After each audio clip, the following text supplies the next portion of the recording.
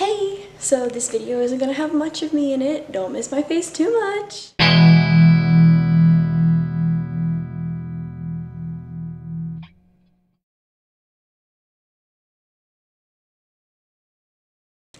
Hello everyone and welcome back to another Heritage Moment. I'm Claire, I'm your host, but today we're going to do something a little bit different.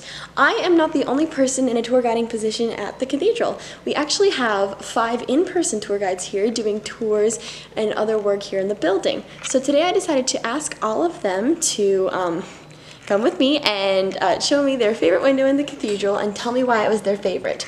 So I hope you enjoy all their really amazing insights and let's get started. Hello, my name is Eric Steele and I'm a tour guide here at the cathedral, and my favorite window is the Queen Victoria window. So this window was installed in memory of Queen Victoria, who died in 1901, and so you can see that she is kneeling here in the bottom right lancet.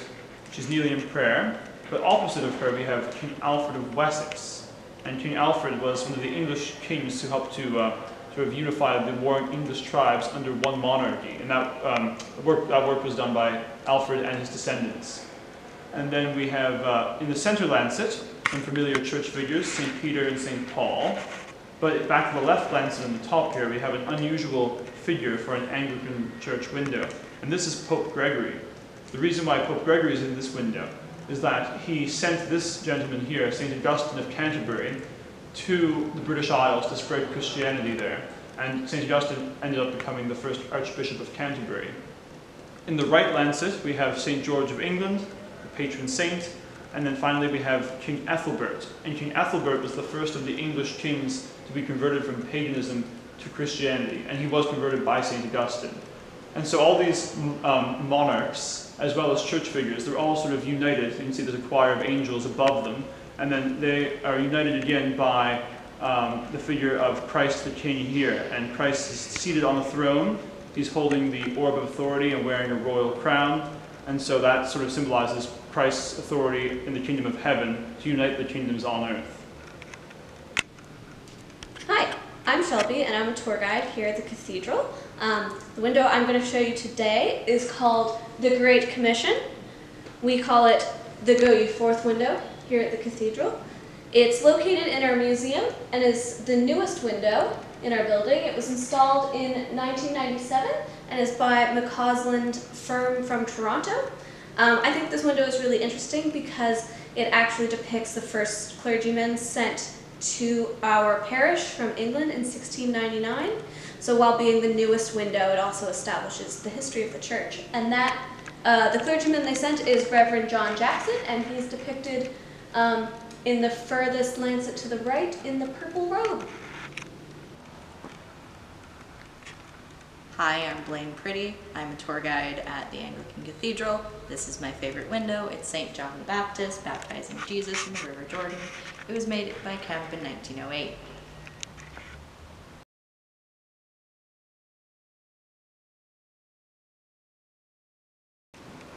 Hi there, my name is Liam Butler. I'm a tour guide at the Cathedral of St. John the Baptist, and this is one of my favorite windows therein, the Annunciation of the Blessed Virgin.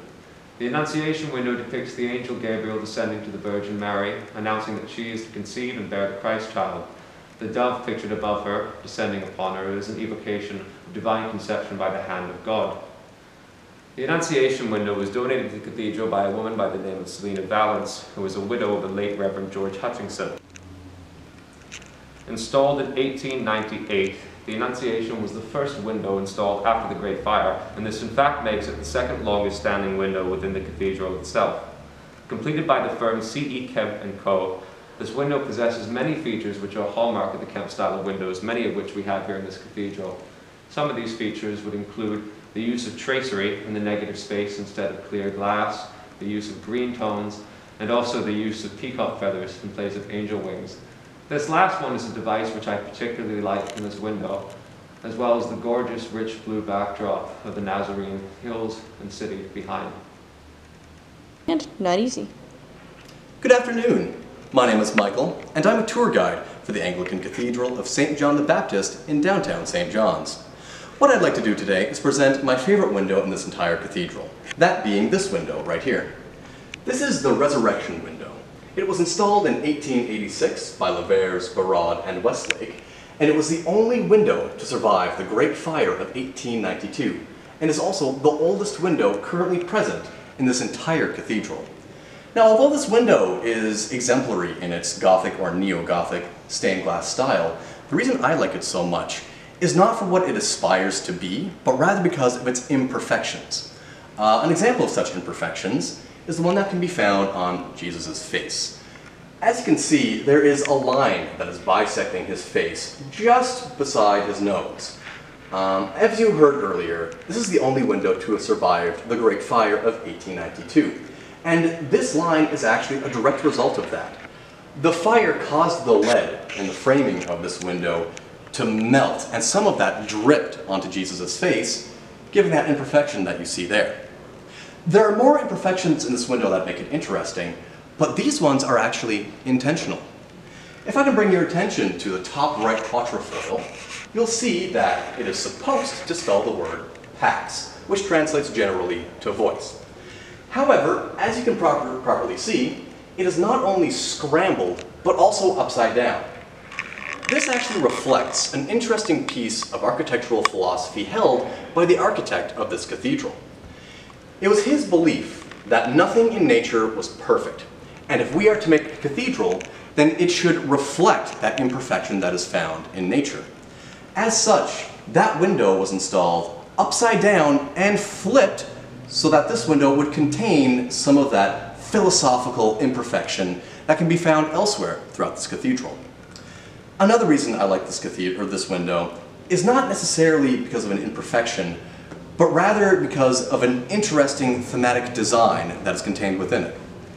If I bring your attention to the topmost quatrefoil, you will see that that window contains the design of a phoenix rising from the ashes.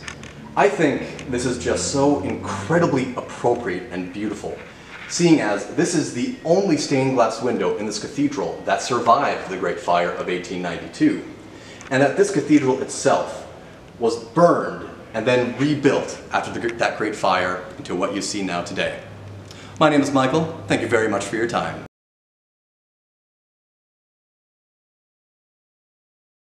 Anyway, that's everything. Aren't they so interesting?